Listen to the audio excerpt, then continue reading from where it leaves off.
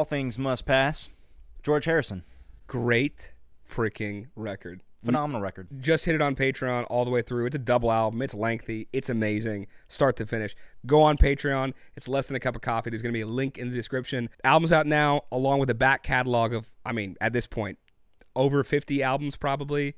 Hundreds of reaction singles that you can't get here on YouTube, either because they block or it's just cool content on there. Go check it out if you want to support us, support cool music. Less than a cup of coffee. Link in the description. Onto the video. All right, guys, we're here. Alex claims to have not heard the song. I don't know if I believe that. I think you probably heard the chorus, but the big point is I say the words, "Come on, Eileen," and you have no idea what the fuck I'm talking about. Like, no, I mean, it sounds like a bad porn search. Honestly, accurate. And there's a little bit of provocative nature to the song. So that could, it's definitely tangential. Either way, yeah, I'm excited, dude. I have not heard the song, but we've got a lot of comments for it. Dude, let's freaking get into it.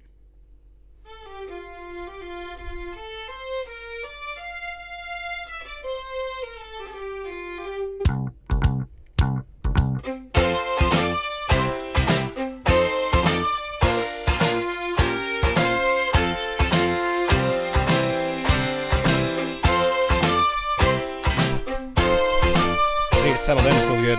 Yeah.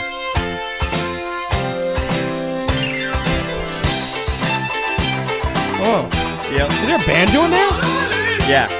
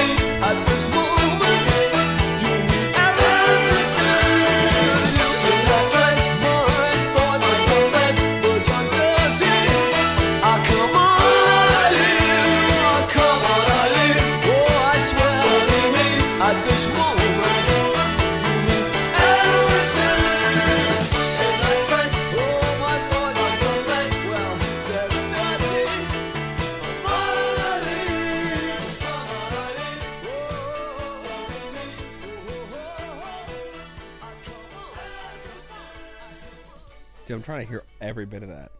Right. It was on for like 20 more seconds. Oh yeah. Fly in the night, just like fairy gifts gone in the sky. I forgot about that part, dude. I was like, what are these like 20 more seconds for? That's got to be an album-y thing, right? Like they probably put that in there because they're like, oh, we have some stuff that you know. want. Feels almost like the Joe Walsh, like the Funky Wine ones, but like way less off the rails than that. Yeah. All right, dude. How'd you feel about that song? For one, there was a recognizable part, but it was not the chorus. Okay. It was just that the beginning when pre-chorus? the stuff came in, like when the instruments first came in. Like whatever the thing was. Yeah, Yep. I think I've seen that in like some commercials, but just the instrumentals of it.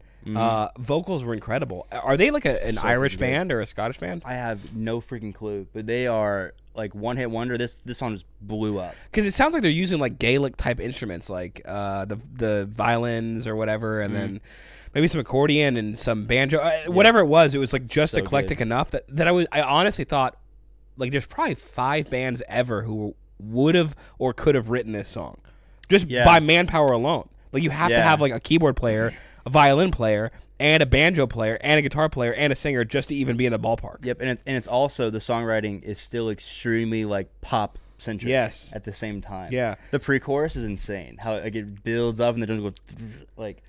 What were they saying? Like insane. "Tura, tura," whatever they were saying? Yeah, it's almost like like they're not saying like do ra mi, but they're taking like those and the different combinations of that and just like walking up. And yeah, his voice is perfect for that. It was great. Off it was the bat, great. what would you rate this? A+. Okay, dang. I would potentially go S. But I don't know anything about the song. I don't know what era it's in.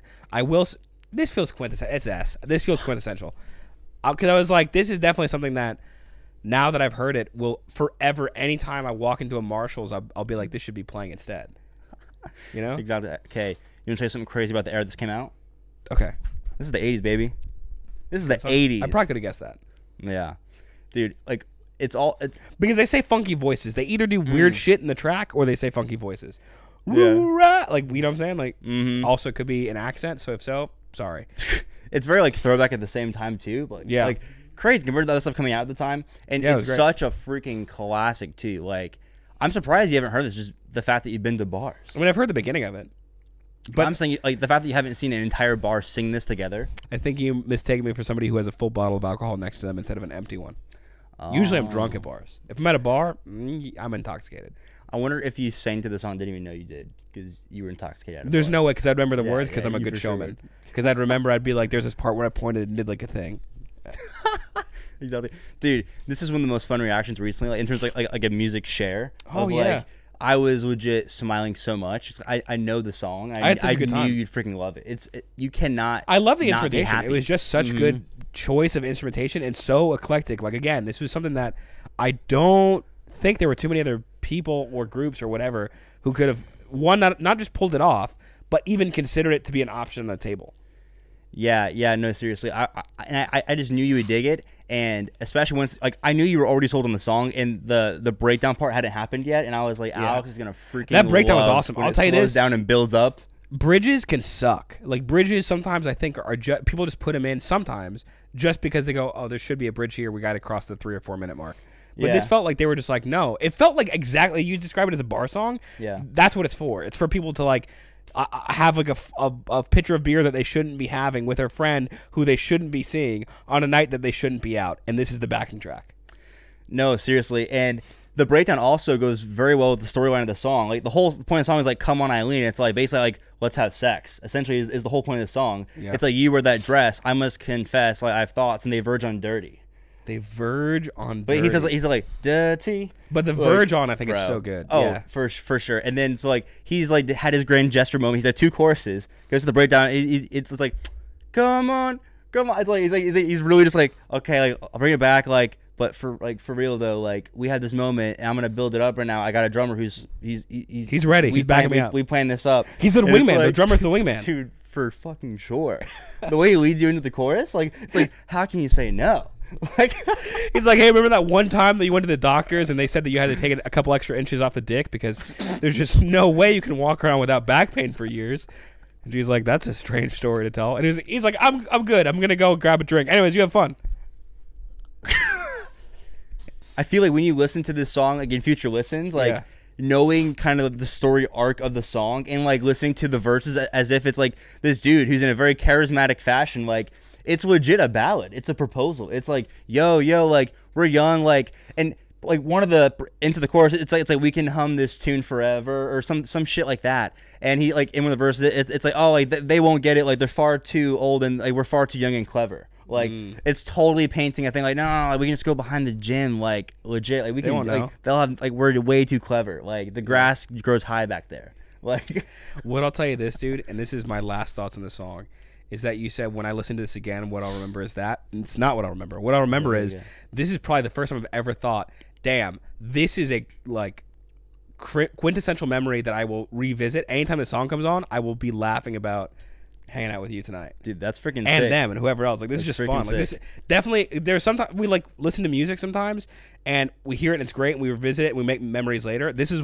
one of the few times where it's like, ooh, this is now the song now reminds me of this. It's like stamped in time for sure. That's cool. This is awesome. Let us know how you guys liked it and what are some other one-hit wonders we should check out, because there are so many one-hit wonders that hit like as hard as this. I feel like cool. Like they just came out the gate and boom. So let us know what those are and we'll catch you guys next time. See you later. Peace. Alright guys, thanks so much for watching. If you had a good time watching that video, go and upvote the video, subscribe if you're not already. Check out some other videos here on the YouTube or on the Patreon if you want extra juicy stuff you can't get on YouTube.